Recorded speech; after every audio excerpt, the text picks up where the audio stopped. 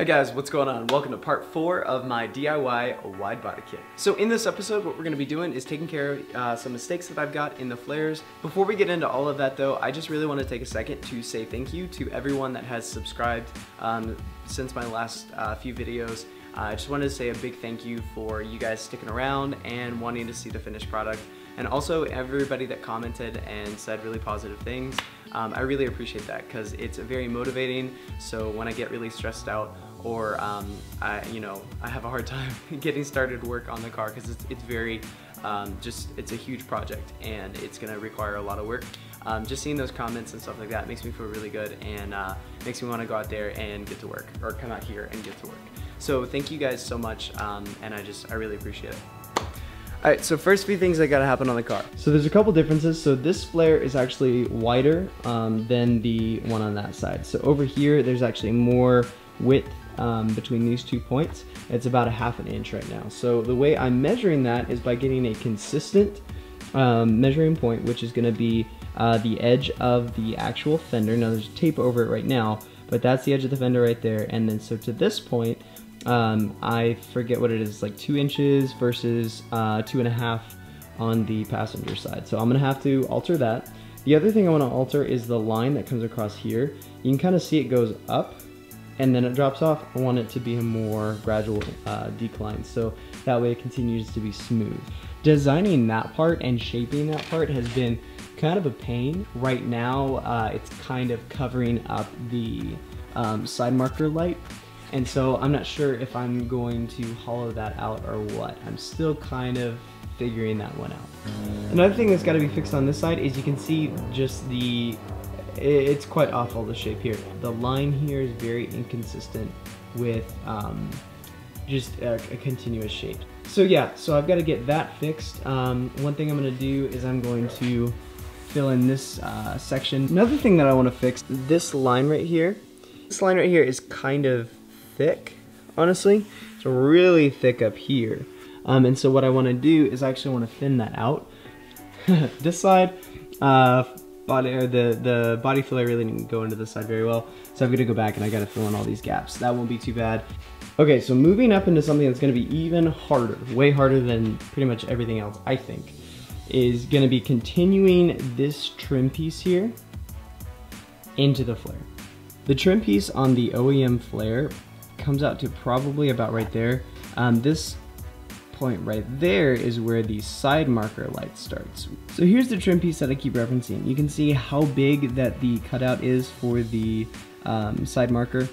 So basically you come out here and it probably goes out that far. So it's right in the middle of the flare. So like I said, I have a couple options here. Well, the hardest one is gonna be this one right here. The next hardest part though, is gonna be this piece right here. That's its OEM mounting point. So that's how far it goes into the flare. So obviously I don't want it to go out that far, so what I'll probably end up doing is cutting this piece and then molding the end of this piece till it goes about maybe that far into the flare. I think that'll probably give me the most OEM look to that line, to make it one continuous line and kind of mold into the flare just a little bit. I have seen that on another kit, so I kind of have an idea of what that looks like. It's the kit by Industry Garage, and I don't know if I've already said this, I can't remember or not. I could have bought that kit, installed it, had it with the wheels and everything, and that could have been my video series, but two things. One, I didn't like the front piece for the bumper. Two, I still would have had to modify it because I have the 1-inch bumper on here. And three, I just wanted the bragging rights to say that I designed my own kit, and then I don't know, I thought it would be way cooler. So yeah, there's a lot of small details to take care of, and honestly, if it was gonna be easy, then it wouldn't be it wouldn't be a DIY project. So it's definitely not gonna be easy, but I'm up for the challenge. I want to continue this. I think the hardest part is still going to be making everything continuous and look the same on both sides. But I have the lines that I want. I can look down the driver's side of the car and know that, you know, each fender looks right. I can look down the passenger side, I can do the same thing. So there's also different points I can measure from on both sides. So I'll make it work, I'll get it done, but those are the challenges I'm running into. So in case you ever go, hey, I'm gonna build a wide body kit for my car like Kyle did, and yeah, it'll be easy and it'll be fun. One thing is wrong about that. It's not gonna be easy, I promise you. It's gonna be a pain. But if you're motivated and you're dedicated to the end result and you know exactly what you want and you can't buy a kit out there that's already done, then yeah, it'll be totally worth it in the end. So I'm gonna go ahead and get to work.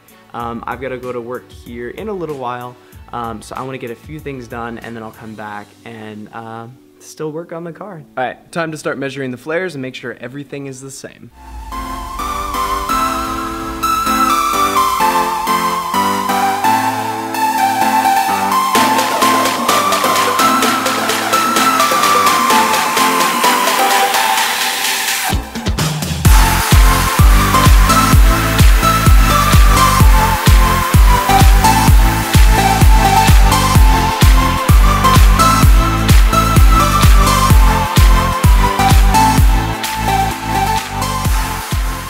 Hey guys, what's going on? It's been a little while since I last filmed what I was doing on the car. Today I've been working a lot on shaping what I've got on the fenders. So I've been mainly working on this driver's side front fender, and what I've been trying to do is basically smooth everything down, get that gap between the fender and the actual body of the car, get that whole line really, really thin, and then just shave everything down, get the outer edge of the fender, get that as clean as possible. And it's coming out pretty well. Let me show you guys that real quick. So here's what I've got so far. So what I've been basically using is this line here. So if I come across, you see that little arc down there? That's what I'm trying to get one continuous motion to. Now, it's really difficult, but I've been working a whole lot, and I'm making progress. Sorry about the shadow, the lighting isn't very good, but you can kind of see getting that as clean as possible. A little bit of poke out from the front, as you can see. Hey Milo. So next thing I gotta do is I gotta lower the car and see if or see where it actually sits, because that's going to determine where the actual line or the side of the fender exists. Because if I go this high and I stay at that point, then I've got a lot of clearance, but also I continue that gap around, and I don't want it to be really wide here and not very wide up here because of the lowered look. I want it continuous, I want it to look flush. So what I'm going to do is lower the car, figure out how close I want to get the wheel to the original fender line, which is about 1.5 inches right now away. So I'm probably going to drop the car 1.5 inches and see what that looks like. And then from there, start working my line. The way it'll work is I will probably keep this the same, and then what I'll do is I'll sand the edges down towards the center point. That way it's closer to the wheel here, and as it goes up, it stays close and then goes back and it comes in towards the wheel. So that's my next goal. Hopefully all that makes sense. I'm gonna go ahead and get to work on lowering the car.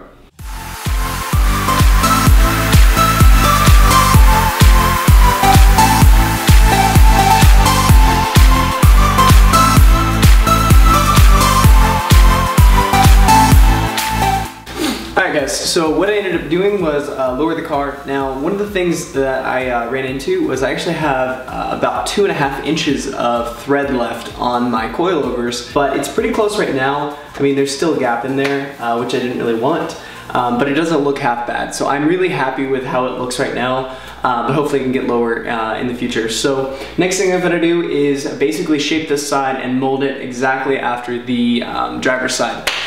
I got the driver's side really, really thin, and I think it looks really, really good. The shape here is better, the shape down here is better, it tapers in a little bit more. I got the actual fender line looking a lot better, a lot cleaner, and I got everything, I got the outer shape exactly how I want it. So now I'm just gonna make this side look exactly like the other side. So I'm gonna go ahead and get started on that right now.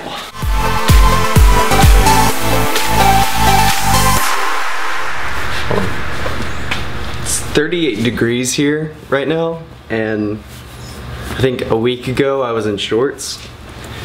The weather's crazy here. Okay, so I just wanted to give you guys a quick update as far as where I'm at on the car, since I made the list of things that I wanted to get done in this episode. So I've got the list here, and a couple things I want to mark off real quick. So first off, I wanted to make sure the width of the flare was consistent. And so I went around, I measured everything. I'm not gonna mark it off yet, but I'm gonna make sure that I'm gonna go around and double check again, but I'm pretty sure this one is very, very close. As far as molding in the flare pieces, or the trim pieces into the flares, I think I'm pretty close to that. I had some extra ideas as far as what I wanted to do, how I wanted to cut them, and then I think I'm gonna use the pieces that I cut off and stick those onto the flare, so it kind of molds right into it, kind of like the Rocket Bunny kit. So the next thing I got to do is finalizing the inner edge of the fender. Now I did that on the fronts when I lowered the car, so I could kind of see where I needed to go to. Actually, for what it's worth, the passenger side isn't completed yet. I've got to go back and do that and finalize it.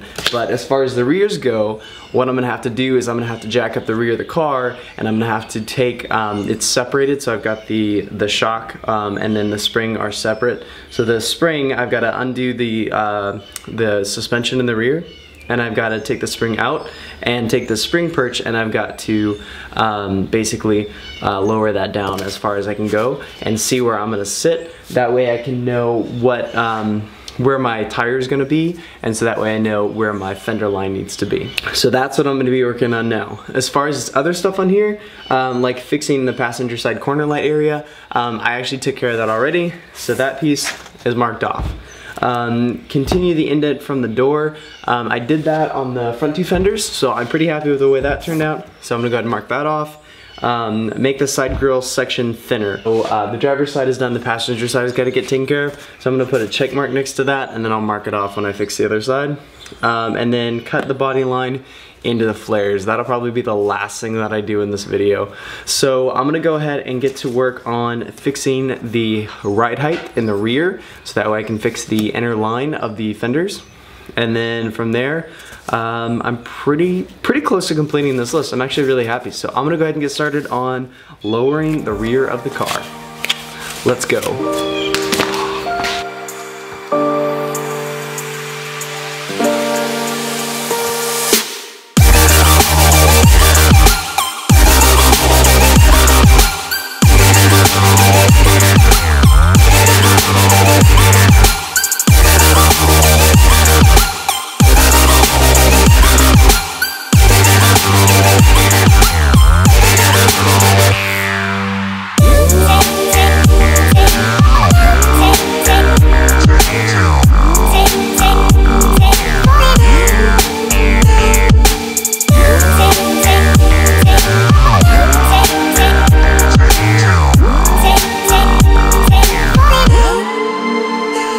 Alright guys, so just a quick little update as far as where I'm at. I did a couple things off camera.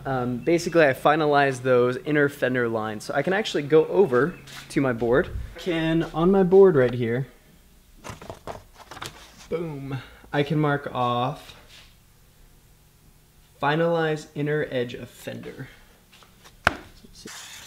Boom, okay, so that's marked off. So next thing is fix passenger light, with the flares consistent. They're as consistent as they're going to be. Boom.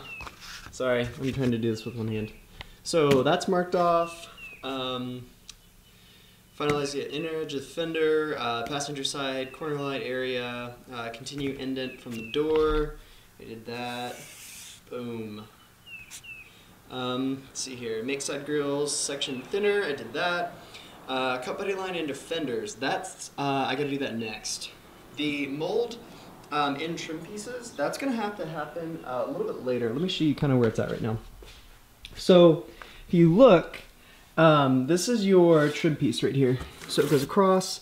What I tried to do is I took a foam block sander that I had, and I started to pull across here, and it's gonna work, but plans have kind of changed. So I'm not gonna do that right now, but I will do that in the future. So that's not gonna happen right away.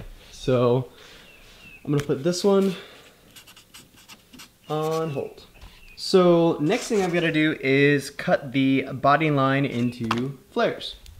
Now the way I'm going to do this, so if you see right here, I've got my body line from the bumper, I've got to go all the way across here.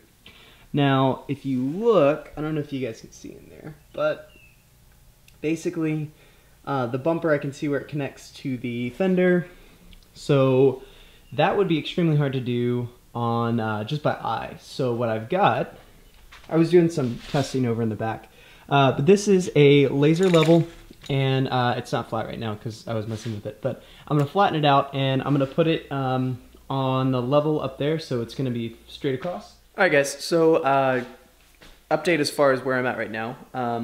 A little time has gone by since I started marking the lines. I haven't marked the lines for the rear, and the reason is I went ahead and went to the store and got some more foam.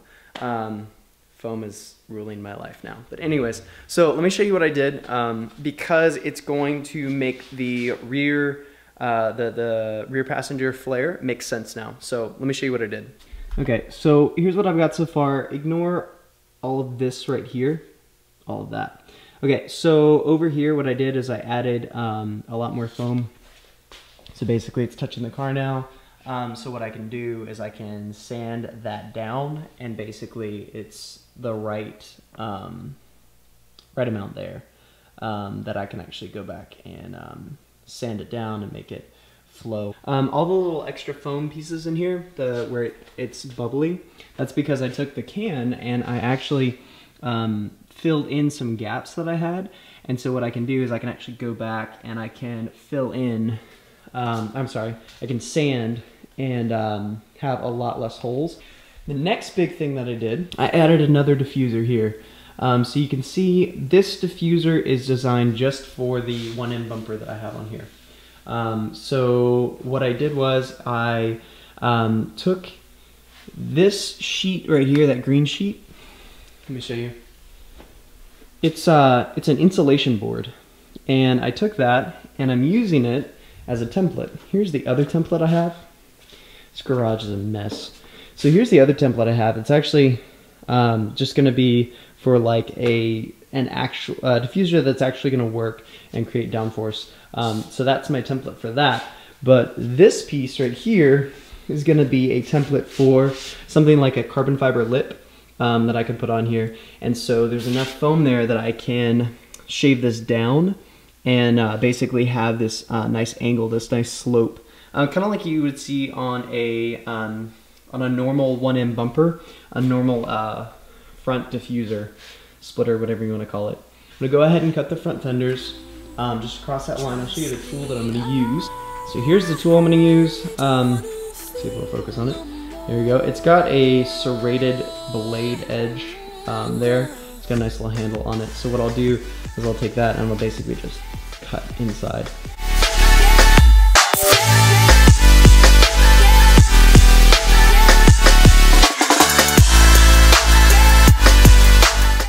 Alright guys, well that is going to do it for this video.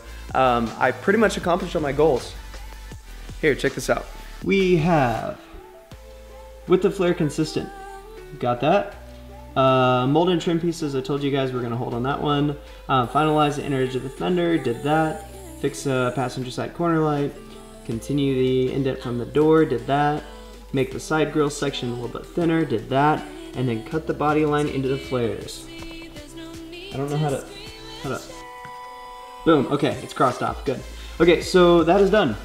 Cool, so like I said, goals are taken care of. I've accomplished everything I wanted to in this video, so now I can end it and I can start on episode 5. All right guys, well that's gonna do it for this video. I hope you guys enjoyed it. I will catch you in the next video. Have an awesome day.